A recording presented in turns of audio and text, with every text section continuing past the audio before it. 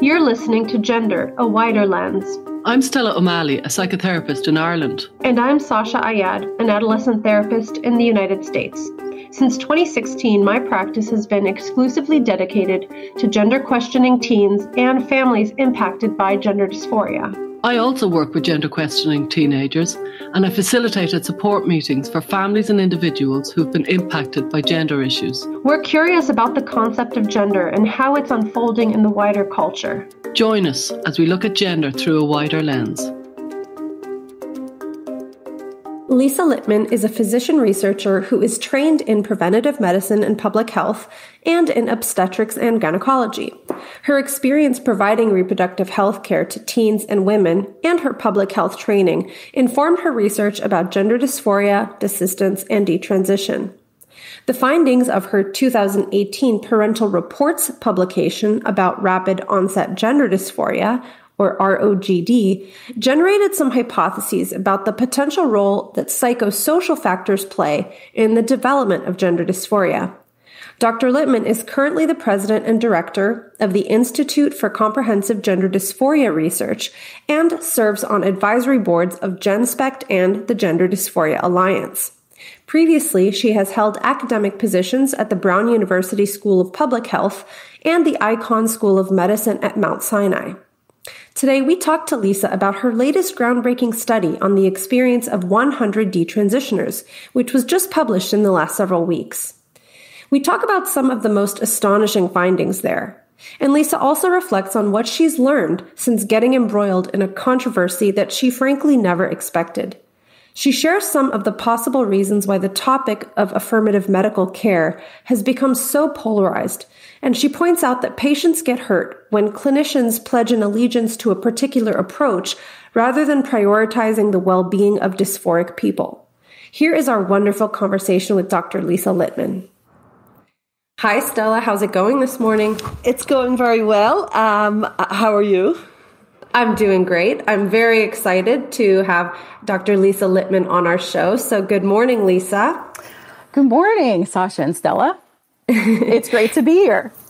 We're so happy to have you. Of course, we've both known you for some time, and we are interviewing you at a really great moment because you have a new paper that has come out, and there's a lot that you have probably learned and discovered along the way during your road researching gender. So thank you so much for being here. We have a lot of questions for you. Stella, what is on your mind? What do you want to ask Lisa first?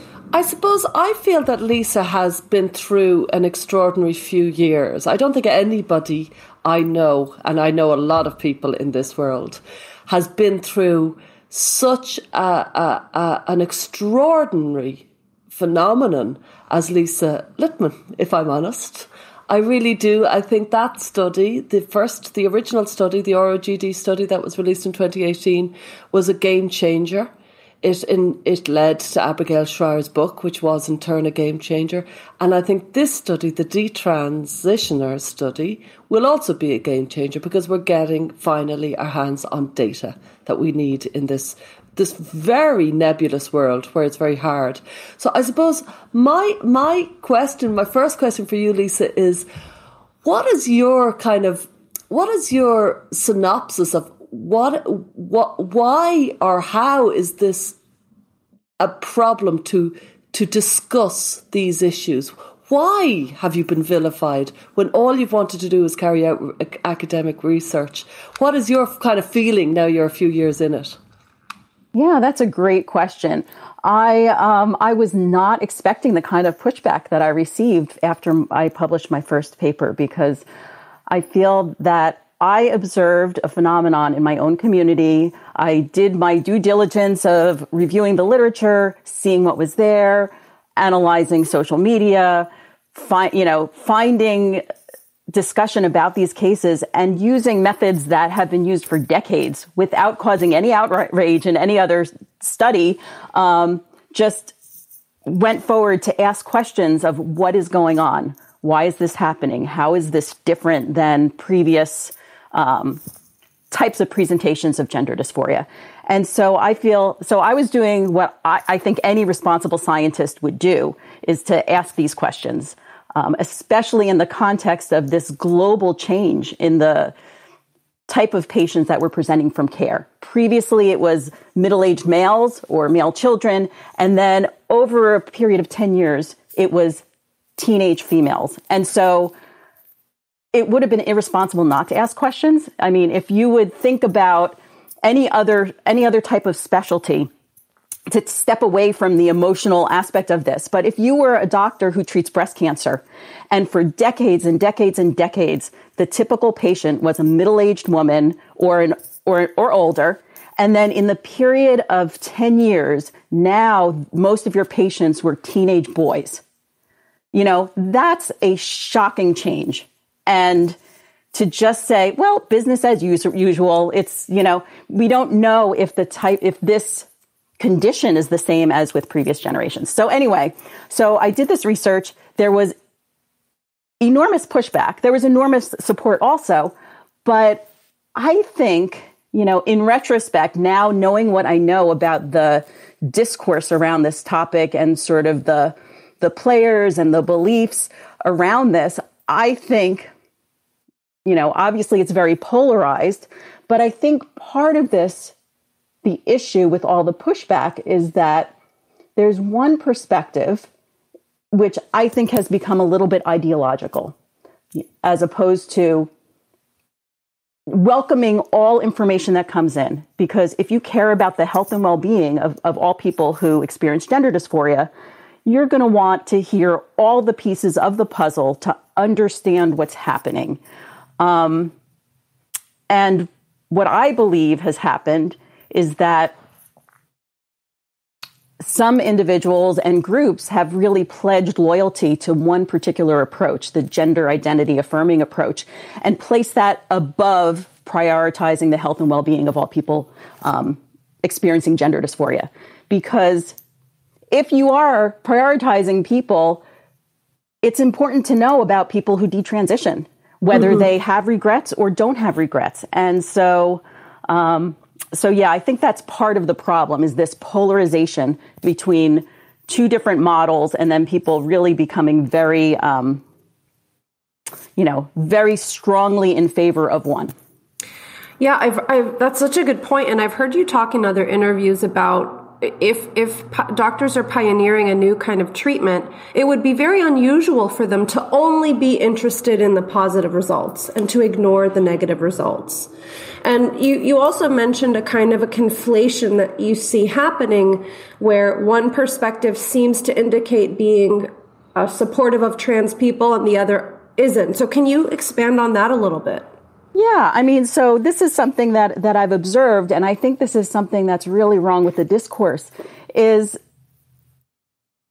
I believe the way it should be is there are a lot of ways in which to support people who are transgender. But what has come about is that this allegiance to the gender identity affirmative model is that the concept that fast-tracking access to hormones is conflated with support for transgender people, and anything else, regardless of if those anything else is actually going to be more beneficial to transgender people, is called transphobic. And this really boggles my mind that these definitions are so narrow and have become so pervasive.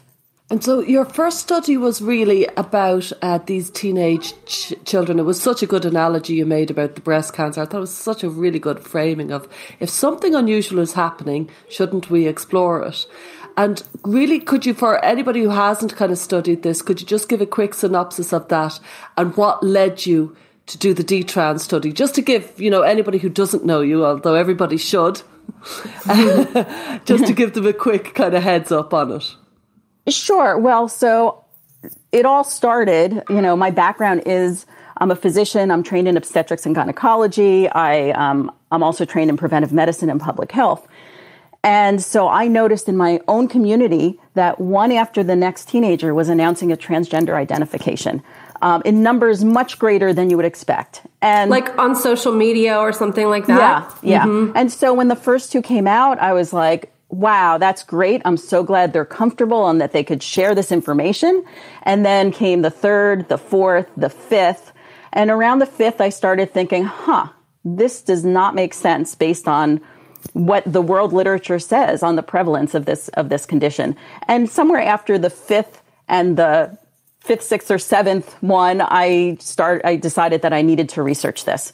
And as I was intrigued by this, because these kids all came from the same friendship group, and there was nothing in the literature to suggest anything like that, I looked at the social media around this topic. And what I found was something, was really some very unhealthy content in which individuals were asking whether certain things or certain experiences meant that they were trans. And the answer was almost universally yes. Yes, it does. And there's really a push to transition as soon as possible or you regret it.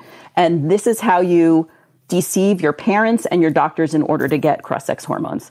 And additionally, there were these echoes of praise for people who were transgender at each step of transition or announcement. And then there was this really mocking and maligning of people who were not transgender. So in terms of, cis people don't understand, cis people are out to get you, they're boring, they're privileged, blah, blah, blah. And so this struck me as very consistent with what's been studied around eating disorders and sort of the social contagion aspect of it. And then I went online and I found some parent narratives to see, maybe it's just my little tiny town in my little tiny state that, that this is happening in. And at that time, just a few years ago, there was almost nothing. Like I had to really look to find these people talking about this. And I found a couple of websites where parents were describing that their kids became gender dysphoric out of the blue in the context of friend groups, often after being immersed in social media, and that the doctors basically shamed the parents for even asking questions about, is this right for my child? And so what I saw was not hateful or transphobic or anything like that. But it was really, the tone was much more in a sense of, if this is true for my child and if this is going to help my child, I will get on board. But I'm not sure that this is going to help my child. So anyway, so with that, I started doing my research, and long story, also long. I met several detransitioners along the way, and just some really amazing people who had been through a lot in their lives. And it struck me as really, really disturbing that nobody wanted to hear their stories. They were getting pushed back and shut down. And that's what brought me to what Sasha said, this idea that doctors could have an intervention and say, I only want to hear from people who had perfect outcomes. I don't want to hear from anyone else. Just strikes me as bizarre. Yeah, and you talked about something that reminded me of my own kind of introduction into all of this world, how you started to observe something with teenagers and then you went to go look for, are there parent reports about this? Am I just kind of losing it? Is this something unique? And what really blew my mind when I started doing this research was what you said, which is that doctors were kind of chastising parents for even asking questions. And that was so striking, because it's one thing to notice that young people are, part of some phenomenon. It's another thing that the medical establishment is dismissing the parent reports, which are always really important in child medicine.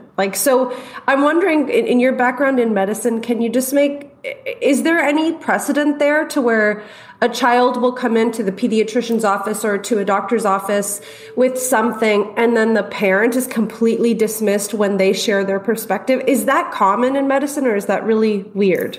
Yeah, I have not heard of it. It just seems that as a responsible doctor and a responsible therapist, you would want to gather as much information as you could about a person who's going through something. And so this struck me as very surprising. And part of this part of the pushback that I observed is what made me think that there's really something going on here, that, that to demonize people who don't share your beliefs seems, it seems surprising. And so a parent asking questions about, is this right for my child, is demonized as like, oh, you're transphobic.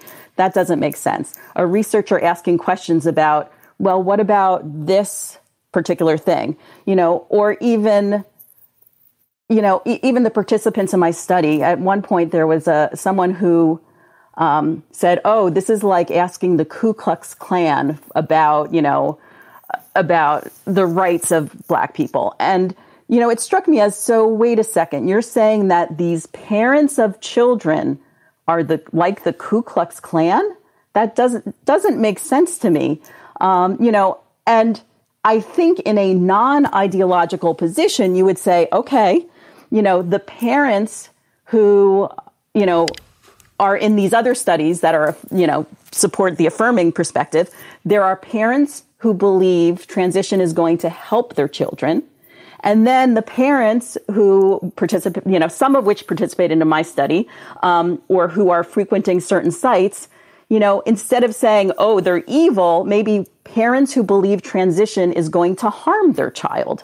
So, that's where I think we should be, that these are parents who love their children and just have different beliefs about what's going to help them. And instead it's been like, oh, they're like the Ku Klux Klan. There's an extraordinary level of exceptionalism with gender dysphoria and trans identification that doesn't seem to occur in other fields. Like, it seems to be the only condition where the patient comes in and says what they need and kind of leads the treatment as such. And this is happening even to the extent of the child leading the treatment. And with that, the undermining of parental authority it's a big deal in my life. I've studied it a lot and I'm very interested in it. And I think it's one of the most insidious aspects of this, because when you undermine a previously unloving engaged parent and suddenly you decide that they're transphobic and they're like the Ku Klux Klan, you've really lost a huge amount of care and concern for that child, because the parent is mostly on the side of the child's long-term health in a way that nobody else is. Doctors aren't to that extent. So it seems so much is lost. And the second point I wanted to raise here is when I realised, I didn't believe it when I was first told that detransitioners' voices were being closed down. I thought that couldn't be. That is so awful. That just couldn't be, because it's just so egregious. And then I realised I was wrong, that they were being closed down, and that I would imagine it was difficult for you to have this study. I would imagine it has been a difficult road to get this study out. Am I right, or what? Where was that? Actually, this one was pretty straightforward. However, a study I did after that, more recently, I recruited on social media, which is lots of researchers recruit on social media. There was really an orchestrated attempt to undermine the data. So there were people, so we shared the information on social media, and then individuals would post like, hey, let's mess with the data. I answered the questions, I shouldn't be eligible for this study, but I answered the questions anyway. Or I put in all fake questions, or, like all sorts of things. Let's all do this. And then so there were people not only saying, yes, we should mess with the data by filling out false information and fake answers, but we're going to, encourage other people to do so. And so I actually had to shut down recruitment at that time and relaunch it in a different way, in which individuals were screened with interviews. But I think that's unprecedented. I've never, mischievous responders is something that, people are aware of, that when you survey teenagers, there's going to be a couple of wise guys that are like putting in crazy answers. But I've never heard of a community basically trying to to like break down, sabotage, completely sabotage it. Yeah. And so that is really concerning, and I always try to make comparisons to the research that supports the affirmative approach, because as a scientist, the rules should be the same for research, no matter whether you like or dislike the findings. And, were people doing that for the U.S. trans survey? I hope not. And I didn't hear of any. This is the first time I've heard of such an orchestrated attack. I mean, and, all in all, at the end, the study is much more robust now because it's not an anonymous study. I screened every D-sister or detransitioner by having an interview. So thank you for doing that. But, but this first study, my study that was just published, occurred a little bit earlier. So I wasn't on the radar yet. And it's amazing. One of the interesting aspects of the many interesting aspects in this study was you recruited 100 detransitioners before detransition had really become known as a concept, because it was all recruited between 2016 and 2017, when really most people they were basically saying they didn't exist. What was the word I was told? Vanishingly small. Because I was in that world in 2018, we were doing the film, and I kept on talking about detransitions. I was told, Stella, the numbers are vanishingly small. Really, we cannot give time to a detransitioner in this film. It's ridiculous. Thankfully, right. I held my own and we got it in, but I was really pushed back against. And you were recruiting in a year before that. So it was a different world. I don't think people who are really not involved in this world realize how different it was 3 or 4 years ago. Yeah, it's a totally different landscape now. It's so easy to find articles and studies and groups now, but when in 2015, 2016, 2017, it was like digging for a needle in a haystack. So it is remarkable. And can I ask too on that topic, you defined detransitioners for your recent survey in a very particular way that focuses on medical detransition. Is that accurate? Because even in the study, you referenced that there were some other surveys that included desistance, but you had a specific definition. So before we launch into it, can you define what was it that you were looking for specifically? Right. And so because this is such an early area of research, the language is evolving. And so people are using it in different ways. And so that's why I felt like I needed to be clear. So some people will consider detransition as to be the reversing or stopping a transition that was medical, like cross-sex hormones, or surgical. Other people will include social transition with that, so that an individual who just socially transitioned might reverse. And so some people might call that a desister, and some people might call that a detransitioner. So I felt it was important that I define, and I'm not saying that this is the only definition for detransition, but I felt it was the clearest, to designate I was studying a particular population. And so you were studying individuals who had started with medical intervention and then stopped their medical intervention. Right. And the way that I set up the eligibility or the questions in the survey was whether people had transitioned by using or having one or more of puberty blockers, cross-sex hormones, anti-androgens, or any surgical procedure, and detransitioned by any of the following, one or more of the following: stopping cross-sex hormones, having surgery to reverse changes from the transition. And so that's how, that's the focus, that's the sample that I got. And one of the most helpful things in doing this research is that I collaborated with 2 individuals who had detransitioned, because this was really, there wasn't a lot of public information about it. They helped, one, with the survey creation. So we wanted to make sure that the questions and answer options were relevant to people who detransition and relevant to more than just one experience. So that was really helpful, but also they helped with the recruitment, because some of these forums were private.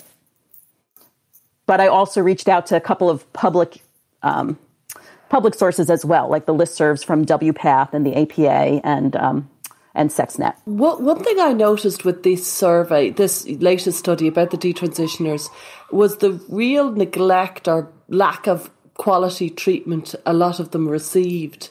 I saw that 71% thought that it was something like it was their only option to feel better was to transition, and they have now detransitioned.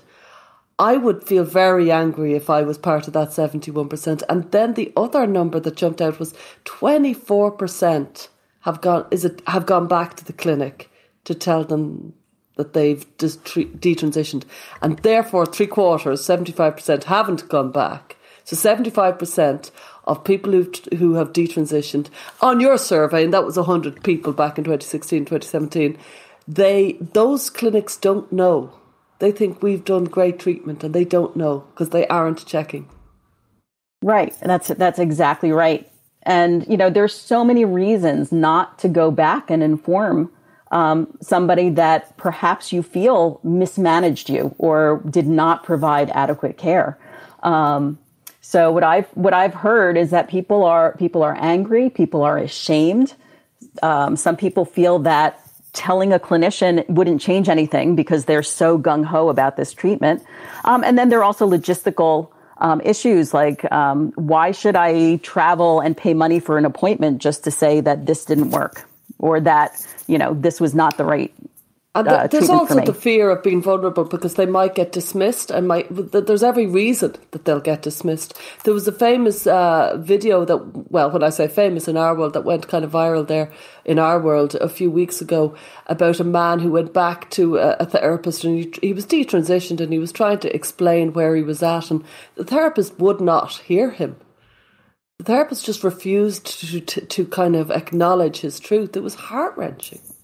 Yeah. And I think that's part of what we're touching on about this ideology of really seeing the world in a very narrow way that people just can't hear or listen to or accept information, even when it's right in front of them, like a person telling you, this is what happened to me.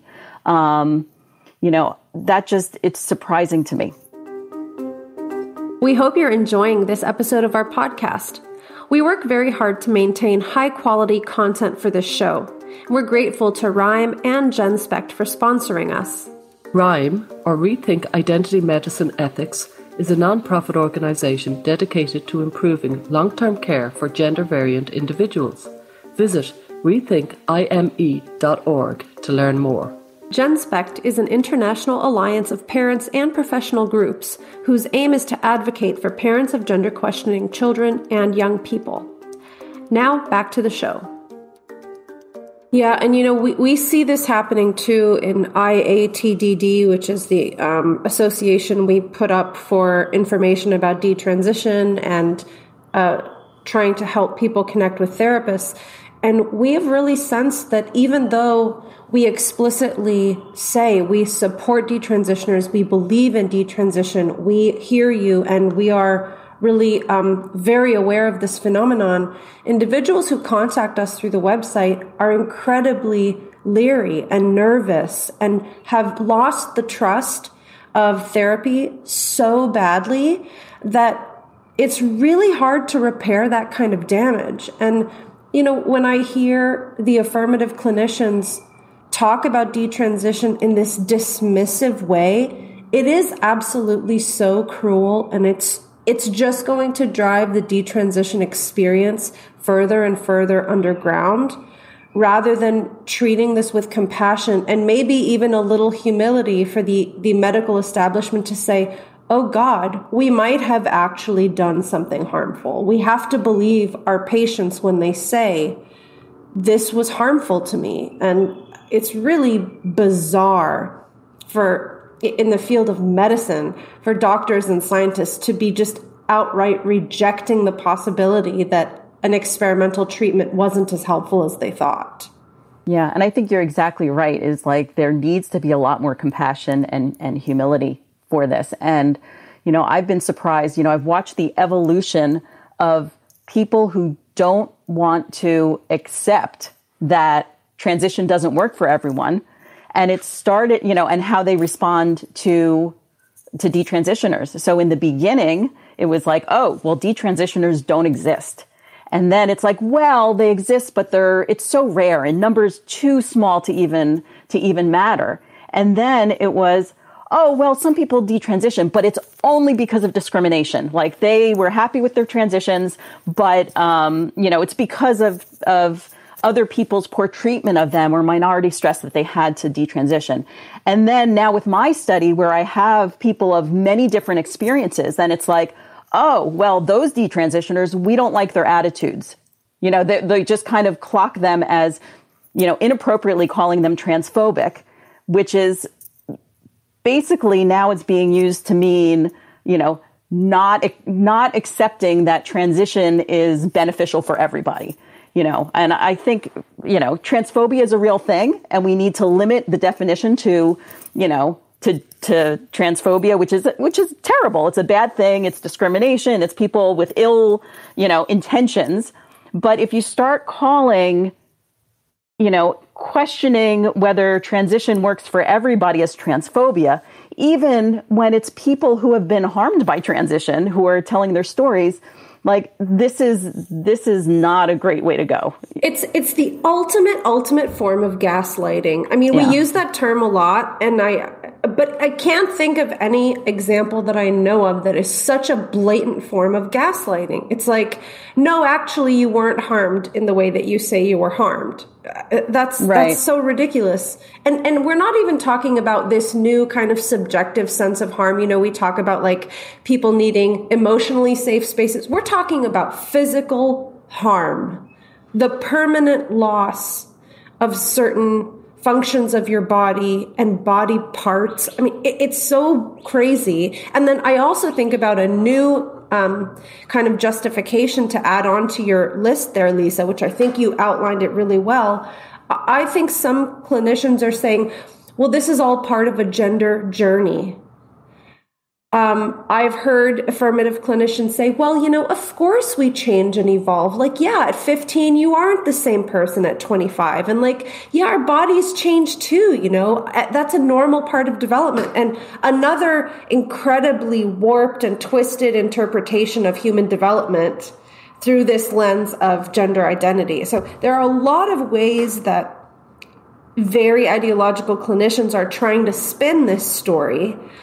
But I think what's hopeful to me about your study and your survey is that normal people who aren't knee-deep in the world of gender identity see these experiences of detransitioners and they can't spin it. I think more people are becoming aware that something really harmful is happening. And aside from the few very ideological kind of zealots, this is becoming really clear. I think your study helps to demonstrate that. And I wanted to touch on something that you talked about in the study, which is contact with a therapist. Stella, you mentioned that people had been getting really poor treatment and care. And more than half of the participants saw a psychologist or psychiatrist before they started the medical intervention. And the majority felt that the evaluation they received by the doctor or professional was not adequate. And 65% reported that the clinician didn't even evaluate whether the desire to transition was due to anything else. So this is a majority of people considering embarking on this very serious medical journey, I guess, who didn't really feel like anyone was curious or slowed down to explore why, what's going on, is there anything else behind this? Can you say anything else about that? I mean, that was really remarkable to me, though I knew it because I know this world very well. Yeah, and I think that's part of what Stella touched upon about this exceptionalism. Everywhere else, before you embark on, treating somebody with something with permanent effects, you would evaluate them to see whether they have a condition that would benefit from this. And what informed consent should be is really a conversation or series of conversations where patients can and the doctors can understand discuss what the risks, benefits, and alternatives are. And this seems to be this exceptionalism in this field in that it's moving away. They're seeing this evaluation as an unnecessary delay. And so I think that's part of the issue. And for the participants in my study, not only did they feel that their evaluation was inadequate, but when I asked about the counseling that they received about transition, I gave options of whether it was appropriately accurate about risks and benefits, whether it was not positive enough about benefits or too positive about benefits, and not negative enough about risks or too negative. Yeah. And so about a quarter felt that it was accurate, but maybe more than 40% felt that their clinician was overly positive about the benefits of transition. And so, that's concerning. And again, this is not a representative sample. This is not, everyone who sees a clinician. These are detransitioners, but these numbers are concerning, and they do fit with what we're seeing in terms of the belief system around fast tracking transition. So, I've thought about trying to explain it to people who really aren't in this field about the belief of the need for fast tracking as the most compassionate and, positive way to treat people versus an exploratory method. And so what I've been playing with is thinking about it in terms of chest pain and heart attacks. So, for example, if somebody comes to the emergency room with chest pain and says, I have chest pain, I'm having a heart attack, and the model of care is, I believe you, I affirm what you're saying, you're right, you're having a heart attack, you would have no reason to say otherwise, we need to get you right down to the cath lab for angioplasty, and there's no time for an evaluation. And so anybody who gets in the way is going to be harming you. And everything that gets you right down to angioplasty is going to be helping you. And I feel like we could call that the heart attack affirmative model. And so this is related to how gender is treated. But let's look at it another way. So somebody comes to the emergency room with chest pain saying, I have chest pain, I'm having a heart attack. And the doctor can say in this other model, I can see that you're in pain. We need to find out what's causing the pain so that we can give you the right treatment. And this is going to involve asking you questions and maybe doing some tests, because chest pain, it could be, pneumonia. It could be a musculoskeletal problem. It could be a pulmonary embolus. It could be reflux. It could be a heart attack. But because you would treat these differently, then we need to explore and we need to find out how your chest pain developed. So let's call this the chest pain exploratory model. And so in the exploratory model, there's time for asking questions and doing tests to find out what the problem is, because the treatments are different. So let's say, for example, though, so in the affirmative method, this could be helpful if a couple things are true. If it was true that everybody who thought they were having a heart attack actually was having a heart attack, and that the treatment helped everybody and nobody was harmed, then I think this would be a perfectly fine model.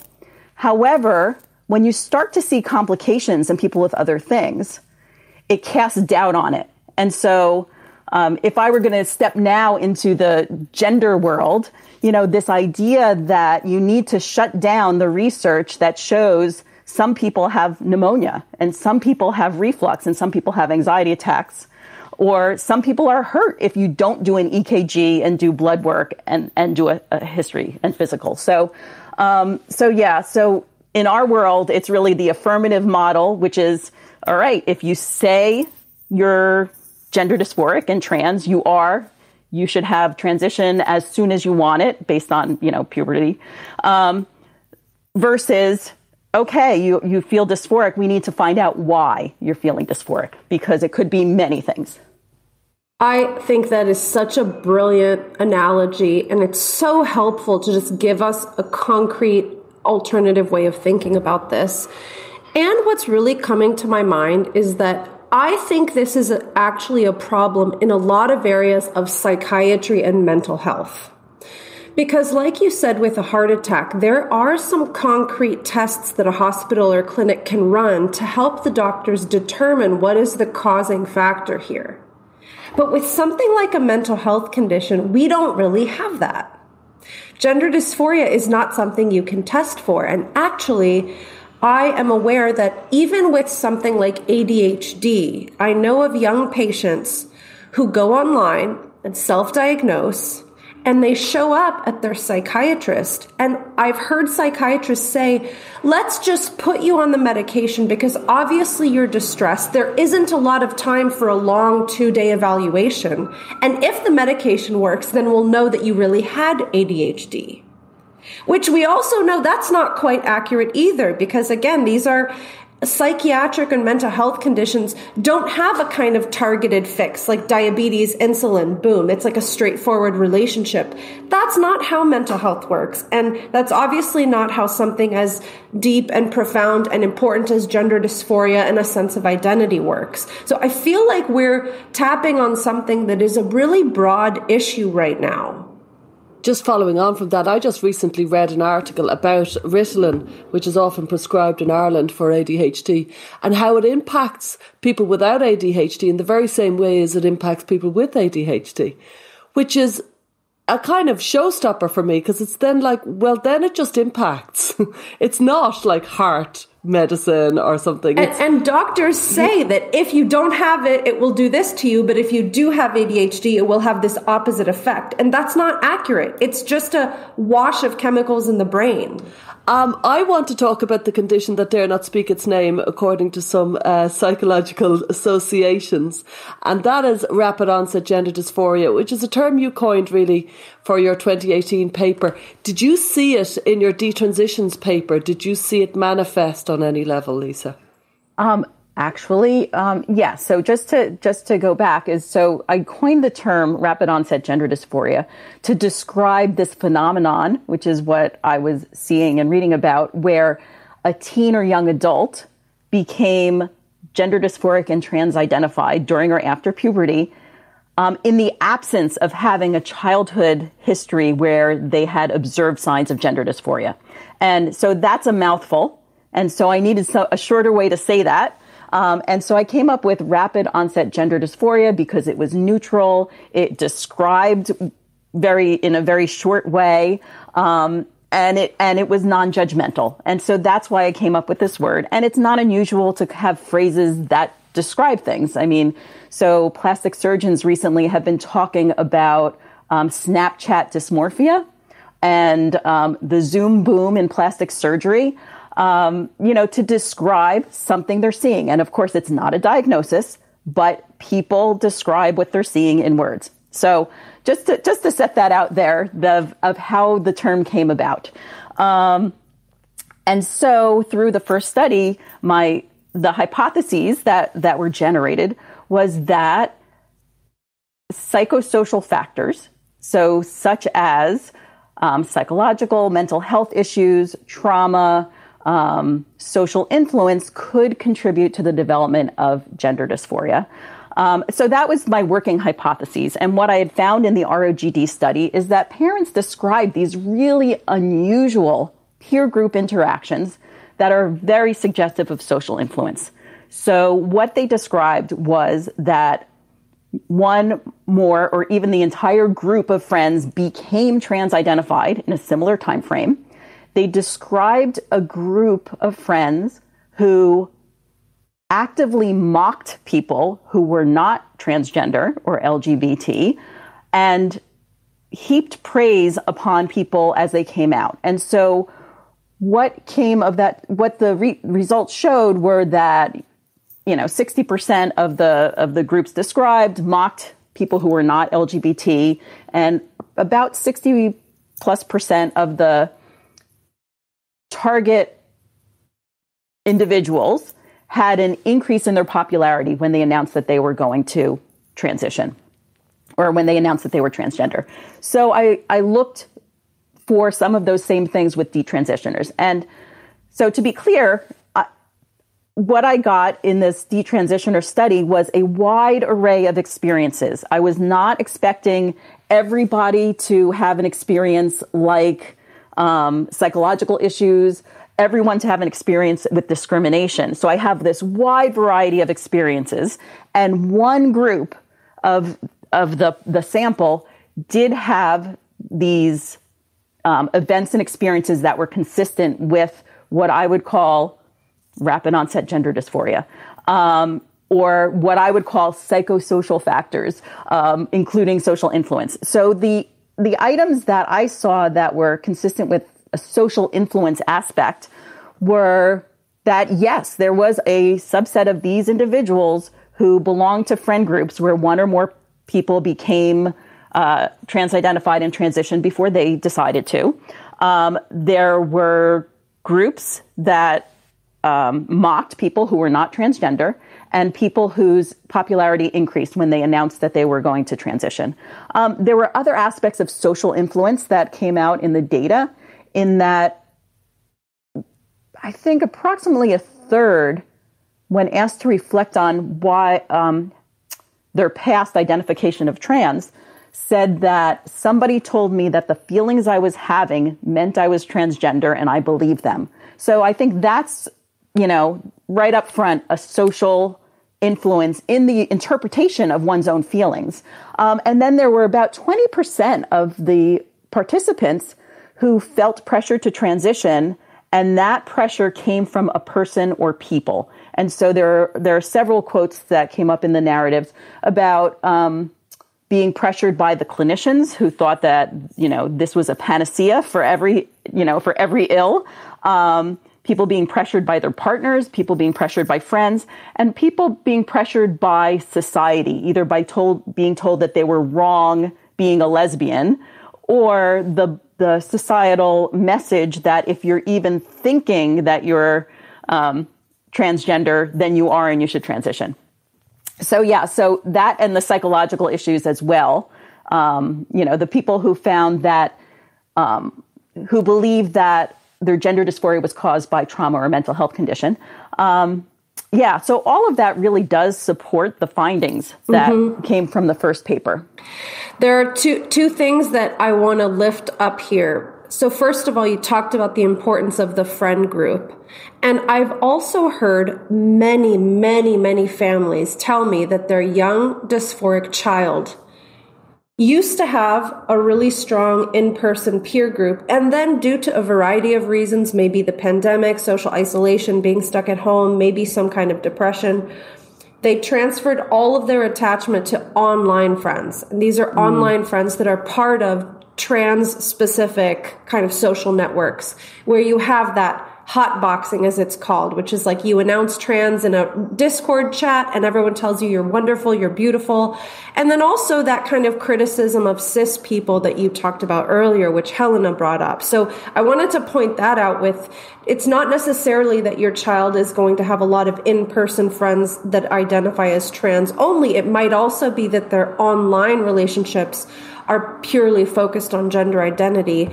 And then another thing that stood out to me in terms of the social contagion aspect is one particular quote that I'll read from the study, the detransition study. Respondents detransitioned for a variety of reasons, and most frequently endorsed reason for detransitioning was the fact that the respondents' personal definition of male and female changed, and they became comfortable with identifying with their natal sex. 60%. That is absolutely shocking, because we've talked a lot about words in this debate. Helen Joyce has done a good job of lifting that up.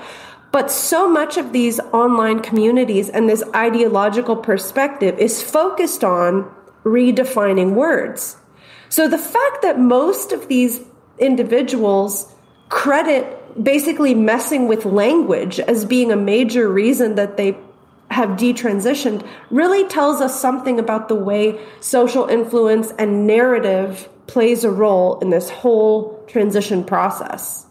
Yeah, I think that's fascinating. And my observation is that one thing that comes up is gender roles and stereotypes. And back in the 70s, there was really efforts made to reduce these very rigid stereotypes of, girls can only do these things and boys can only do these things, So, it was a record. Now it's probably a CD, or it's Free to Be You and Me. And, it was all about, there are a lot of ways to be female. You can be female and, you could drive a truck and you cannot wear makeup, or you could, like to wear makeup, or you can, they're just all different ways to be female. And as a male, you could be nurturing, or you could like sports or things like this. And so I think we were moving in the right direction to say, there are a lot of ways to be female. There are a lot of ways to be male.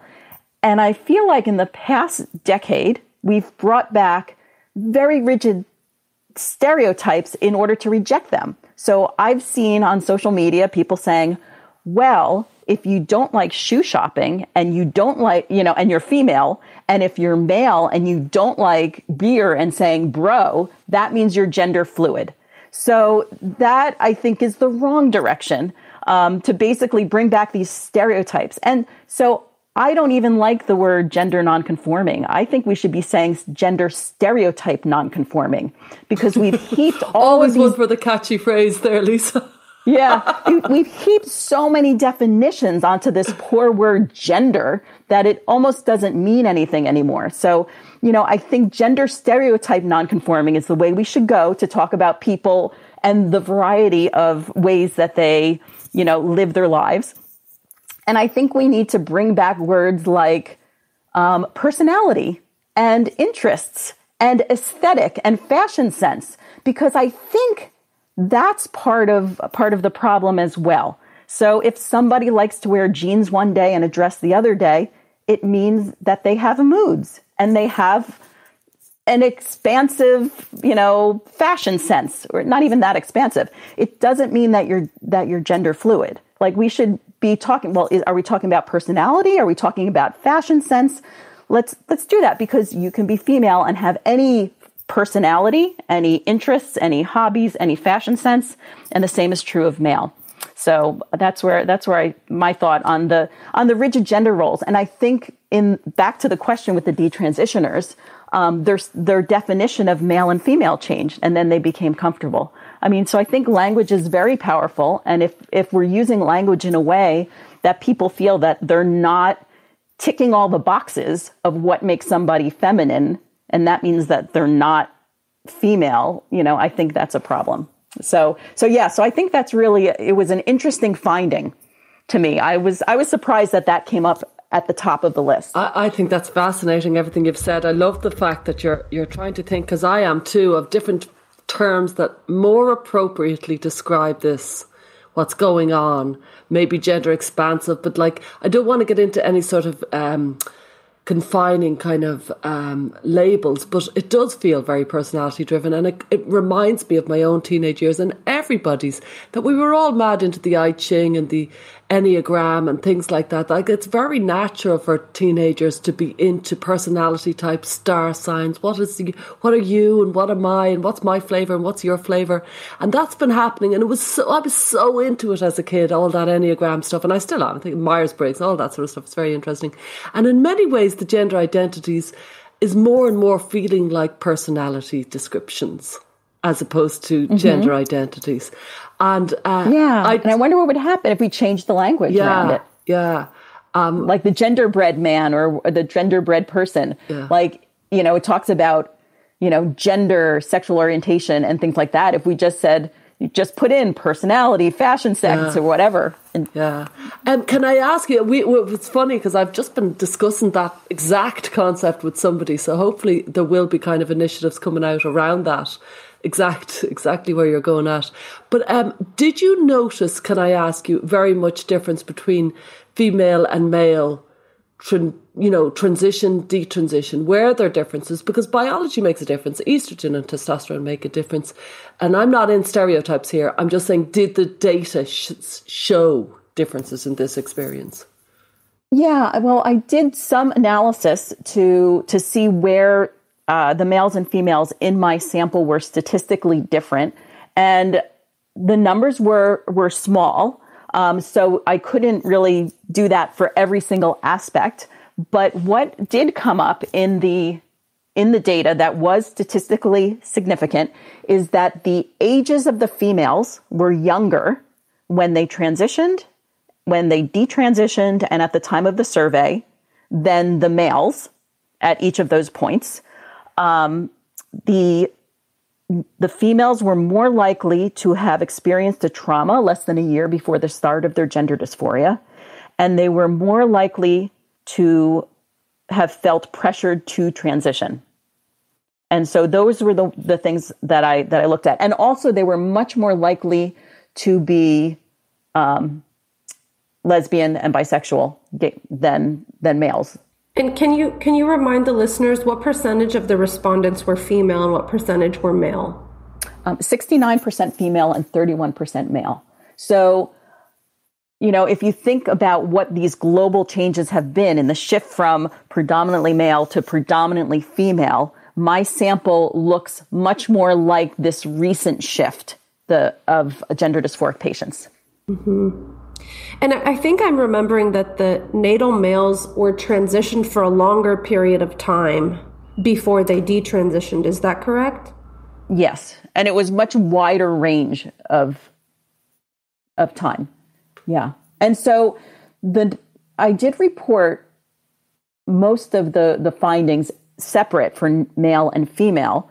And I think there are differences that really deserve more research in terms of the experiences. So the ordering of the, reasons for detransition and things, like that were different between the males and the females. So I do think there does need to be more research to really get at those differences of experiences between males and females. It really felt when I read the study that it was an indictment on therapy and the therapeutic experience for quite a lot of people. And I did notice that, for example, 60% of the participants detransitioned because they felt more comfortable with their biological sex, if I'm right. You're nodding, so I am, yeah. And that seems to me the realm of therapy, that could have been a transition that could have been avoided. If they detransitioned because they became more comfortable with their biological sex, they could have not transitioned at all. Right. And the other part of that is that there were 23% who had experiences around internalized homophobia and difficulty accepting themselves as lesbian, gay, or bisexual. And so it was this discomfort with their sexual orientation that they experienced as gender dysphoria and a desire to transition. And detransition seemed to be more of finally accepting themselves as lesbian, gay, or bisexual. And I think that fits really nicely into what you were saying, that, exploring this discomfort around their sexual orientation would have been a great place for a therapist to help them. And that could have been a transition that was avoided, or at least, entered into with a better understanding. It feels like mistakes were made. When I read it, it felt like mistakes had been made with these. And I think I'm in the IATDD with Sasha, and I think of the detransitioners I've worked with. And, I'm talking about teenagers whose therapists were trans, and how the teenagers didn't feel that they could explore their fears because they didn't want to offend the trans therapist. That it just doesn't feel right. I did notice, I don't want to go into too many statistics, but it's an extraordinary study and it has so much rich data. But 38% transitioned, they believe, because of trauma and abuse and difficult experiences. Again, where was the therapists? Right. And then we don't want to forget that there was a subset that were happy with their transitions and did detransition because they were discriminated against. So yeah, no, and I think what was that subset? It's great to 20% or something, is it? I think 29% were part of the expressed the narrative where discrimination and pressure from other people. 23%. I've just looked it up. Well, no, that's 20 for a reason, but actually the narratives, there were 29% that included sort of this external pressure, and these are heartbreaking stories also about people who were who were taunted for not passing, who felt that they needed to get a job, that they couldn't hold a job if they were transitioned. There was one person whose partner threatened that they would not see their children. I mean, so these are very serious and heartbreaking as well. But I do think it's important to mention, but I do think that this other aspect that we're talking about now, these other topics are new. So these the discrimination story we've known about for a while, and we should continue to care about that and work on those issues. But also this newer area where we're seeing people saying that no, my gender dysphoria was really from trauma or mental health disorder or for homophobia, because this really speaks to the complexity of gender dysphoria and why we shouldn't be thinking in terms of there's one cause and one treatment, that people are more complicated than that. And if you fail to evaluate people, you're going to give them the wrong treatments.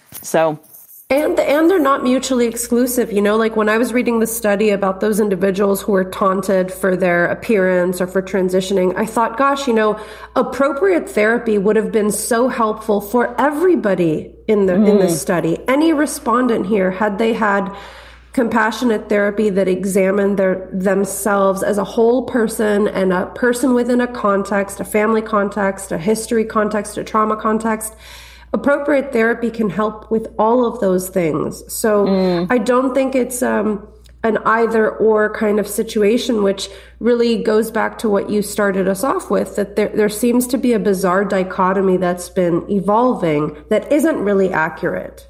Yeah. I think it's a really, really amazing study. I think it's amazing work you do. I think you're an incredibly special person. I think the world of gender, I think people who have gender dysphoria and their families are so lucky to have you, because what you've done is you've had not only the courage, but the rigor and the attention and the absolute kind of decency to keep your ethics front and center of your work. And just to keep going. And I'm so appreciative of you.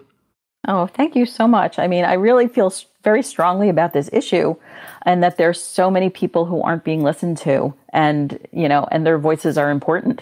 And it's important to understand all of this. Like, we should be welcoming all of the information about these experiences, whether they support or challenge our preferred model. This is how you help people. Like, I want to know what's true and what's not true, as opposed to be reinforced in what I would like to believe. Because if you don't know what's true and what's not true, you could end up hurting people instead of helping them. Thanks for joining us this week on Gender, a Wider Lens. This podcast is sponsored by Rhyme and Genspect, and our listener support means a lot to us. The best way to help is to subscribe and review us on iTunes. Follow us on social media, and if you'd like to make a financial contribution, you can donate on our website. Just go to our link tree. That's linktr.ee/widerlenspod. Our discussions are for educational purposes only and are not intended as a substitute for mental health services.